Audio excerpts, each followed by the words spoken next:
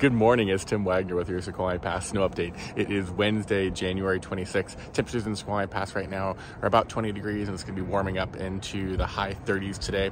As you can see right now, currently a cloud layer over us, that lovely fog layer has made its way up here, but that should be burning off today and turning into a mostly sunny day for the day up here. It's going to be more spring-like conditions with that snow, but it did refreeze up last night, so be aware of that.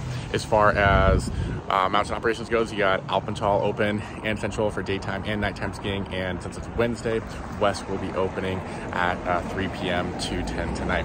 As far as avalanche conditions go, currently in low avalanche conditions both in tree line and above tree line, and as far as roads go, as you can see, roads are clear at the moment. Might be a couple ice patches, but overall should be pretty easy head up for the day. So hope you guys get up here and enjoy it. We'll see you guys soon. Finally, also make sure to support the local businesses, Droop, Pie for the People, and Red Mountain Coffee. Definitely, they always appreciate the business if you are up here. See you guys soon. Bye for now.